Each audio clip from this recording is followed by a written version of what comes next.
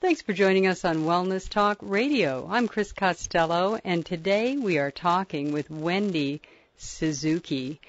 And this is just going to be a fascinating interview. And if you'd like to hear the interview later online, you can go to wellnesstalkradio.com. Dr. Suzuki, thank you so much for being on the program. Thank you for having me, Chris. So we're going to be talking about your book, Healthy Brain, Happy Life, a personal program to activate your brain and do everything better. What a great read this was. Oh, thank you. Yeah, it's one of the things that I was really taken by was that throughout all of you're a brain researcher, and throughout all of your research, you have really come across some very surprising insights about the brain. Some of those insights have come from, initially from personal observations in myself. And as I talk about in the book, really the whole story is one of transformation for me. I worked so hard to become a scientist, a neuroscientist, and establish my own research lab. And it took a lot of hard work, a lot of dedication, and I did that. But I kind of did it too much. I became completely unbalanced in terms of all the time working and no time playing, not a great social life, and too much takeout food, which left me 25 pounds overweight. And I just had this realization one day. I was actually on a river rafting trip in Peru, where I realized I was the weakest person on the whole trip. And I wasn't completely unhealthy. I was young. I should have been, as fit as anybody else, but I was the weakest one. And that just kind of kicked me into gear and made me realize, I really need to get into shape. And by the way, I also don't have a social life either, so I need to work on that as well. So the weight thing was easier to work on, so I went to the gym and got myself a trainer, and this obviously did not happen overnight. This was months and months of regular working out and finding out which classes I liked and getting more regular with my workouts. But I did it, and I really upped my cardiovascular level and started exercising really regularly. And when I got to a certain level, I really noticed that not only was my mood improved, so once I started to go to the gym, my mood really hit the roof. But once I got to a certain level of exercise, regular exercise, I noticed that my memory was noticeably better. My attention span was noticeably better, and I seemed to be kind of doing things more out of the box. I was developing new classes. My creativity seemed to be better as well. And that's what really made me go back to the literature, the neuroscience literature, and ask, what do we really know about what exercise is doing to your brain? And what I found was an exciting set of studies showing that of all the things we know about, this is including, brain games and learning games, out of all of those things put together, the most evidence for something that could actually change the neurobiology of your brain is exercise. And how does it do that? Well, we know that increases in exercise, a lot of these studies were done in rats. Increase in exercise in rats, you give them running wheels, will actually change the thickness of the outer cortex of the brain, the outer covering of the brain called the cortex. So it actually makes your brain grow. What it's doing is brain cells are made up of cell bodies, and there's kind of these tree branch-like extensions called dendrites, and that's where all the neurons get their inputs from. And those dendrites grow with exercise, making more connections or synapses. You get more support cells in the brain called glia cells, and you get more blood vessels called angiogenesis, the birth of new blood vessels in the brain, which is great because the brain is the number one user of oxygen of the whole body. The more oxygen, the more blood, oxygenated blood you get to the brain, the better your brain works. So all of this is stimulated with exercise. You're obviously a brain researcher at NYU, and how far did you have to dig down before you got to this, the exercise part of it is so critical? It really was not that hard at all. I just needed to look at the literature. I was actually very well versed with the earlier studies that led to our current understanding of how important exercise was. I happened to do my undergraduate dissertation, my undergraduate thesis work, I should say, with a really seminal neuroscientist named Marion Diamond at UC Berkeley. And she showed way back in the 1950s that when you raise rats in what she called an enriched environment, which is kind of like the Disney World of rat cages with big space, lots of toys, lots of other rats to play with, and you compare those rat brains with rat brains that have been raised in what they called impoverished environment. So no toys, a small space, just a couple of other rats in there. She showed these big brain changes, including the outer covering of the brain got thicker, angiogenesis, as I talked about, increases in blood vessels, and more synapses in the brain.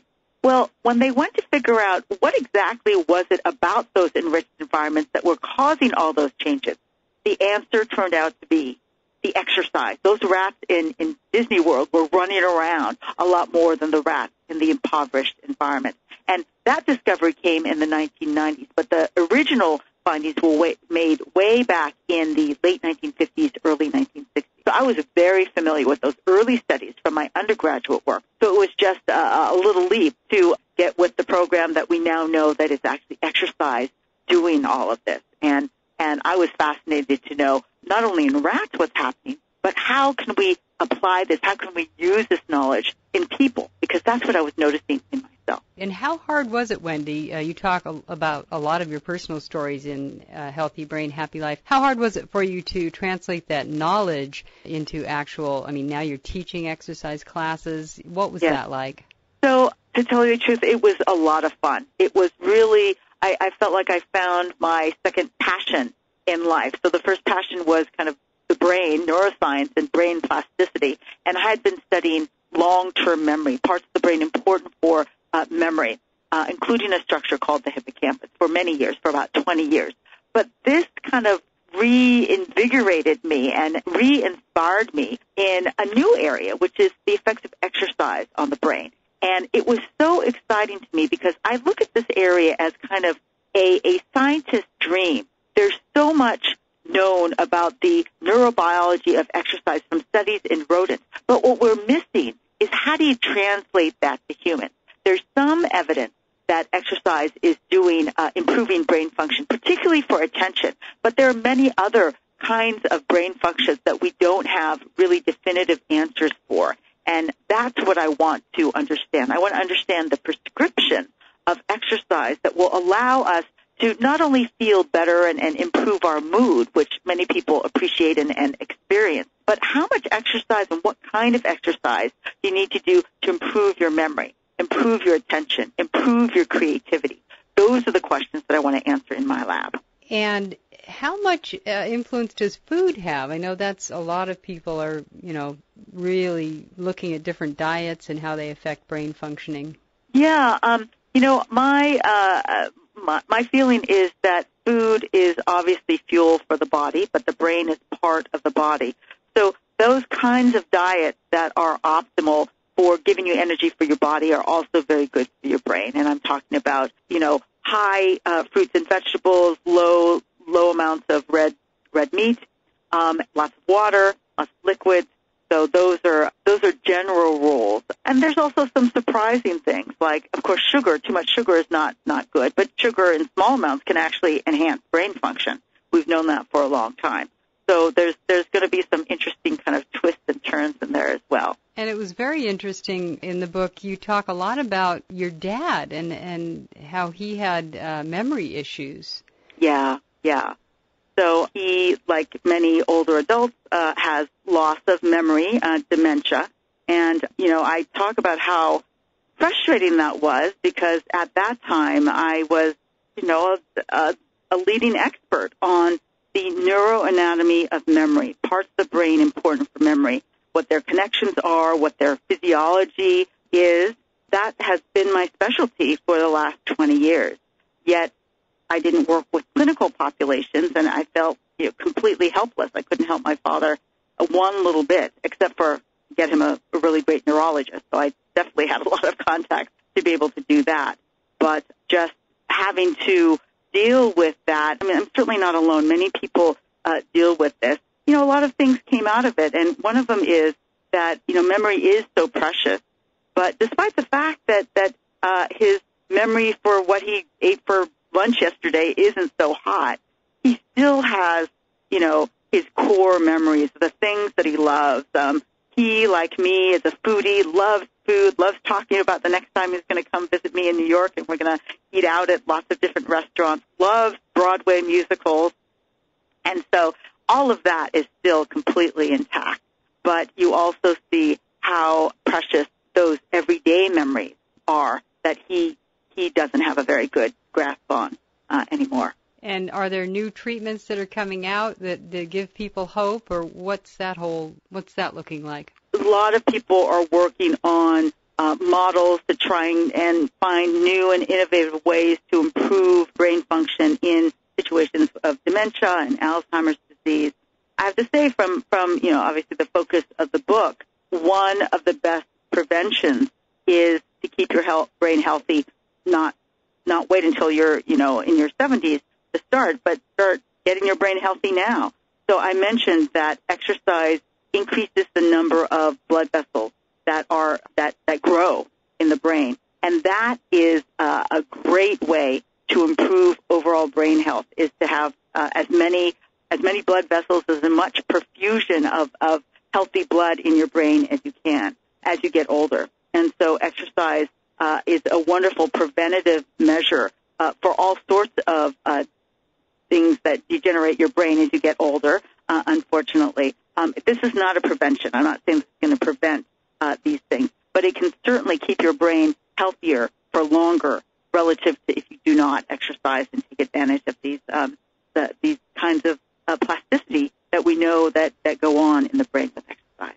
Dr. Suzuki, you're coming out to California I believe in June, right? Yes, just next week, actually. Next Sunday I leave. So great. I'm going to be out there soon. And where will you be, and how can people find you? I know they want to hear more.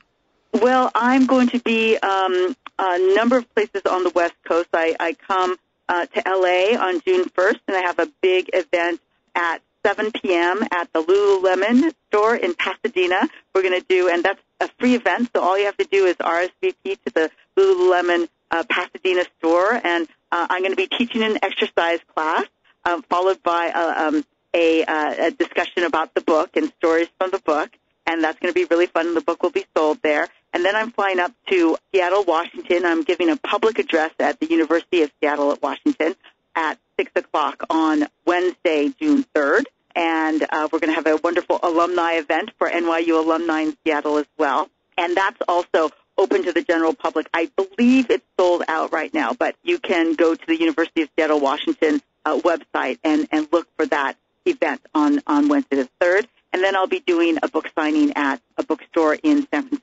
on June 4th. So that'll be really exciting, which is my hometown. I was born in San Francisco, but I went to graduate school in Southern California. So I'm really looking forward to kind of traveling up and down the state. Yeah, back home again. Yeah. Where can people find you on the internet? Yeah. So I have my lab website is SuzukiLab.com. And that describes all of my research, from my memory research to my exercise research. It talks about my exercise class. I teach a free exercise class in New York every week, except for when I'm going to go on my book tour. And you can also go to my specific book website, which is wendysuzuki.com. Dr. Suzuki, thank you so much for being on the program, and I look forward to having you out in California. Great. Thanks so much, Chris. Thanks for